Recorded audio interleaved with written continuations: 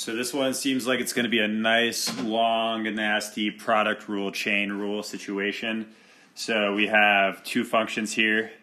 We have this one multiplied by this one. So that's where our product rule is going to come into play, but then we also have a chain rule with each of those. So y prime equals, so we'll do the derivative of the purple box first. So we get the derivative of blah to the sixth is 6 blah to the fifth. Okay, leave the inside alone. X squared plus 4x minus 3. Now we need to multiply by the derivative of the inside, which is just going to be 2x. 2x plus 4, sorry. 2x plus 4. Because this is x squared plus 4x. Okay, so that's the derivative of the purple function.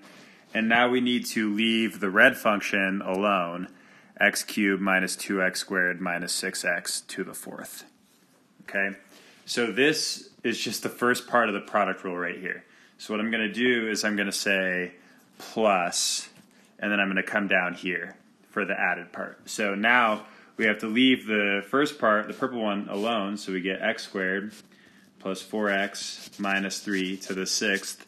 And now we need to multiply by the derivative of the red function, which is going to be 4 times x cubed minus 2x squared minus 6x cubed, and now we have to multiply by the derivative of the inside, which is 3x squared minus 4x minus 6.